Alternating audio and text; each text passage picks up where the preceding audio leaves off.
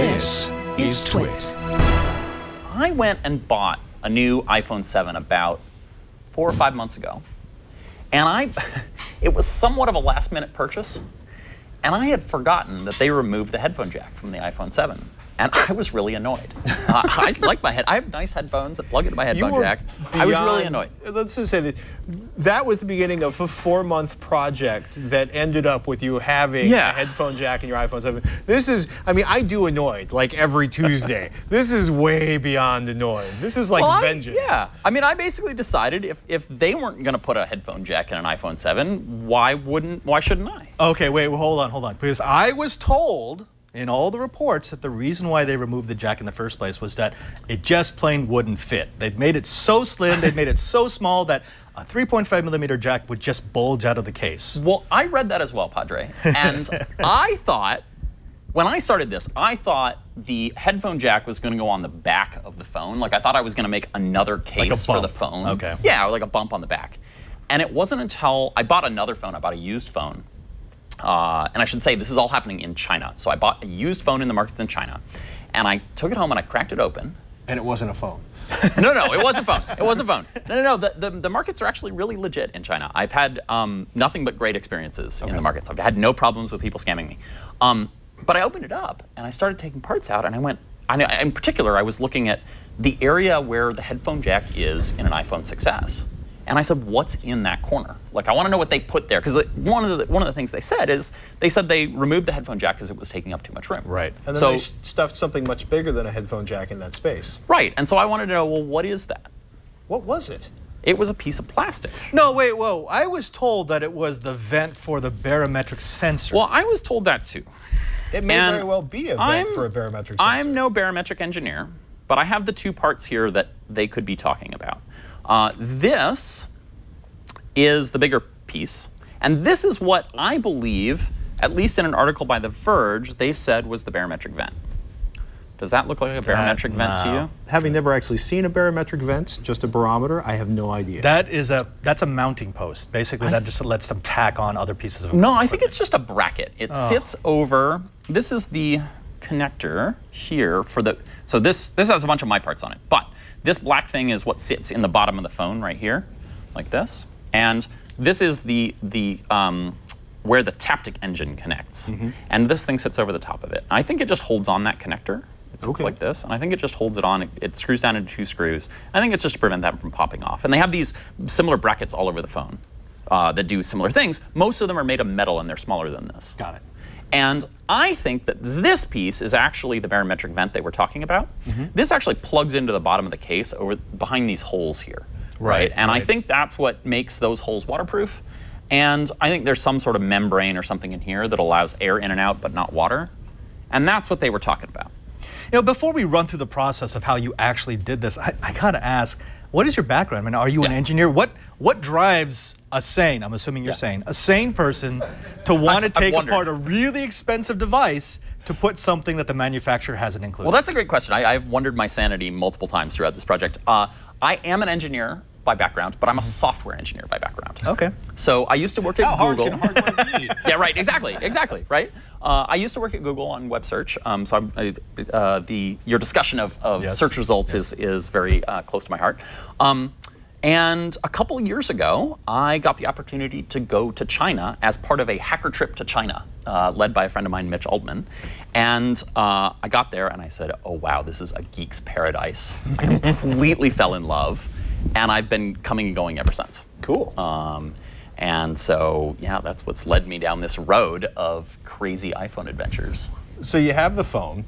You decide it needs a headphone jack. You buy one to play around with. You pull it open. You remove the barometric filter. Yep. And this other piece of plastic. Which I don't think is what they were talking about. What happens next? Well, I got a headphone jack from an iPhone 6s. This is actually one from a 5 that I ended up using, but I got one from a 6s that I had, and I looked at it and I said, I wonder if this will fit.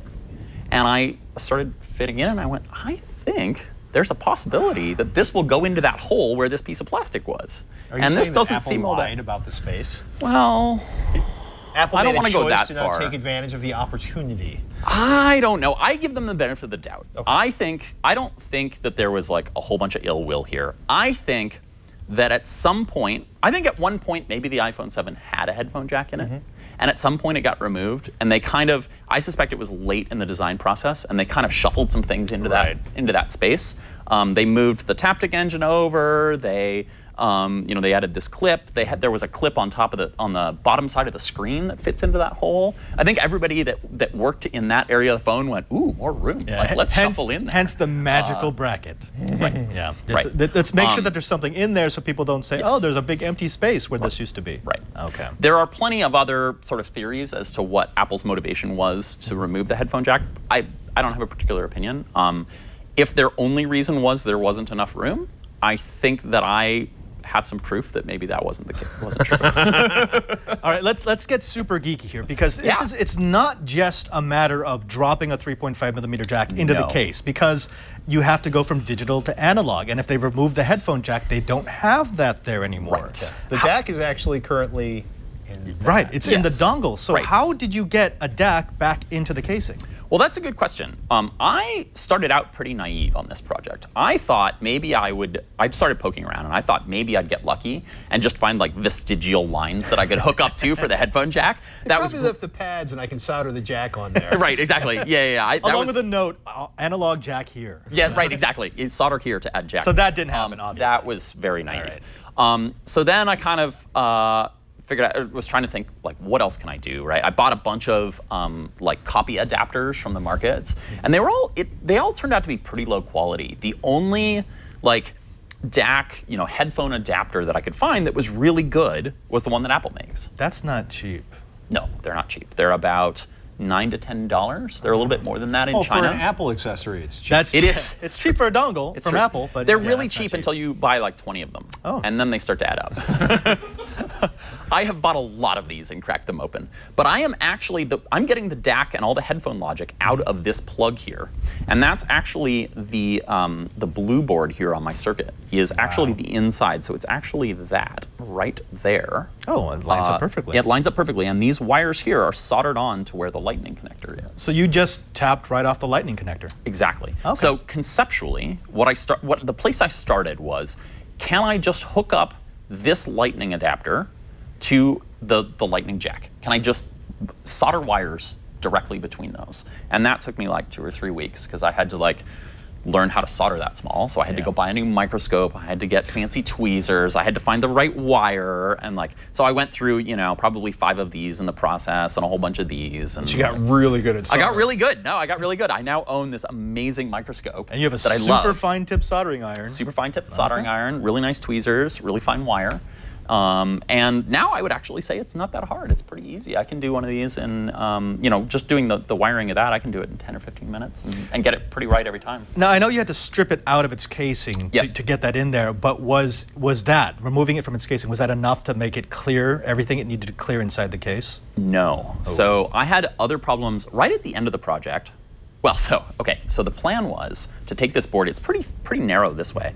I thought I would be able to get that vertically in the case. And for a long time, that was just the plan, right? Now, if I was a smart person, I would have tested that. But I'm not. Okay. So I just kind of assumed that would work. It looked like it would work. I have a feeling this goes, why won't this corner go all the way? Snap. Yes. Okay. So that wasn't quite where I started. I then realized, okay, I'm not going to be able to put this vertically, so I put it actually over the top of the Taptic engine. So the Taptic engine actually goes underneath here. And this, so this board sits on top of the Taptic engine, which is not really recommended engineering practice, right? Yeah. So I ended up having to like every time you get a call, you're vibrating the components. That's okay. Yes, that's fine. Right. I'm sure Apple engineers are cringing when they hear this. So I started like removing other protective brackets. Like I started removing stuff off the screen. I started like dremeling out the case underneath the Taptic engine. I was moving the Taptic engine is like shifted. I'm starting to see why you had 3 phones, because this is a really good way to bust it. Eventually, I got to the point that everything fit in the phone, but as you said, there was like this little gap at the bottom of the phone, right? And there were moments where I did exactly what you said, where I'm like, so there are clips on the side of the phone that you have to clip in as you're closing the screen up, and I'm closing it up, and then finally it just goes crunch, and all of a sudden, like the bottom part of the screen has spider webs, and the digitizer's not working anymore. We all know that. So I went through probably, I don't know, 5 or 6 screens, which, you know, one isn't that bad, but 5 or 6 it starts to add up. And it sucks at your morale. Not again! Yeah. So how did you actually manage to, did you grind off enough of the epoxy over the DAC? I just basically removed everything that I possibly could, including all of the protective mechanisms that the engineers have put in to prevent stuff from breaking in the phone. So the last thing that I removed was actually the epoxy layer off the top of one tiny capacitor on this board, which sticks up a little higher than everything else. Oh my and goodness. it's a waterproofing. Let's see if I can show the camera here. There is a little tiny brown dot right there, and right there, and that was what was causing the screens to break. It was sticking up maybe a fraction of a millimeter, and that was just pushing on the back of the digitizer enough to crack it. So you finally figure this last element out. You get the case closed. You've got the headphone. Well, actually, the headphone jack took what, like 19 cases to figure out? No, probably like 10 to 15 maybe. Oh, all yeah. right. 10 to 15? I was lucky enough to buy a lot of used cases on the street. There are vendors that just sell used cases from taking apart phones. And so those were like cannon fodder for the CNC machine, like when we were dialing in all the settings. Right. Because they're all scratched up anyway, and I can get them for really cheap, like $1 or $2 per case on the street. So you buy them in stacks of 10. So 15 cases later, yeah. you finally shave down the capacitor. It closes.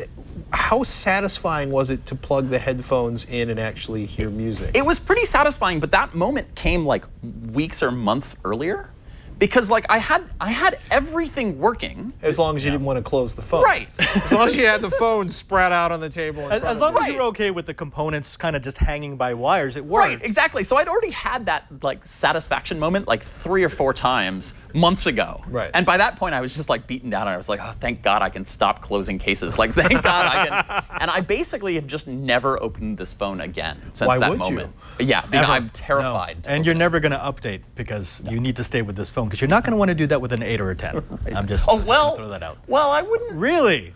Okay. I've had a lot of people asking me, can you do this with an 8 or a 10? And I think it's only fair to try.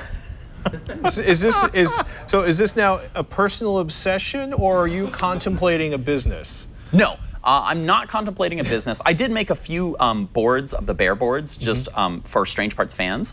You know, I've framed them and I'm doing kind of a limited edition signed thing. But no, I have no interest in making kits or anything. So we're not going to see you clutching this down by the river saying, "My precious." No. Well, actually, you may see him clutching that down by the river saying, "My precious." He's just not going to make any more preciouses for anybody else. Right. No, for me, this is first and foremost about storytelling. It's first and foremost about telling a cool story about an interesting project in an interesting place, right? So a big piece of this is being in China, in the markets, and the entirely different way of doing engineering in China versus in the US. It's very from the ground up there. Yes. For example, there's a headphone company called Hi-Fi Man, and the person who runs it now is a PhD in like basically nano materials. Yeah. But he started out repairing broken electronics, and that's how he sort of financed everything, including his education. And that is business. incredibly common in Shenzhen. It's very much like people start out with cottage industries, right, where they've got a tiny little business and then they just grow and grow and grow. Like the amount of opportunity there is so huge. You know, I did a tour of Shenzhen a while back, and the factories were interesting because you got to see how massive the tooling is to create these products. But when you started walking the back streets and you just found what was there, and you're just going, how is this possible? I mean, I can literally assemble my own insert name here just from the stuff I grab off these parts bins. And yeah, it is kind of magical. I find phone parts like in the cracks in the sidewalk walking down the street, literally. Yeah. Did you find any screens that you could replace the cracked ones with? I generally the ecosystem is pretty efficient about routing things that have any value to a place where they can extract value out of it. So no. I gotta ask you though. So this took 4 months. It took a couple of phones, a whole lot of screens, some parts, a lot of frustration. Would you do it again, knowing what you know now? Yes, absolutely. Okay, good. I love that. Absolutely. Will I do this project again at this magnitude? No, because I have so many other things I'm excited to go do. So I'm really excited to explore out of cell phones. I'm really excited to explore outside of China. Strange Parts for me is really about the intersection of like travel and adventure and technology, and sort of finding these cool stories to tell, these cool adventures to go on. on the fringes of our technological industrial world. So that's awesome. Now we know that you're going to take a look at the 8. You're going to take a look at the 10. Yep. What is next for Strange Parts? Because obviously you've got a lot of heat right now. You got to use it. It's a good question. I haven't chosen my next story yet, to be totally truthful. I have a long list of stuff I'm excited about, but what I will say is it's not going to be cell phones, and it's not going to be China. One word. Zune. Yeah? Yeah? Chocolate Bring it bar back. Zune. Too soon, man. Bring it back. Yeah. Okay, before we go, though, we have to actually see it. Do you want to actually see it? Yeah, I want to see this in operation, just because we will have audience members who say this was all a sham. Yeah, right. It's been my fear is that like there were so many hoaxes on YouTube of this when the iPhone 7 was first announced. I was worried that people would just think this was another scam, and so I've been very eager to show it off to people that can verify. And this should give us the full operation as if you were just plugged into the dongle, because it is the dongle, but inside the case. Right, exactly. That's the right way to think about it. So that's the speaker. Okay. And then here are the headphones. So just to prove it, there we go. Yep. Bluetooth on or off. And you can push the buttons if you want. Oh, yeah. Volume works. Oh, so full operation.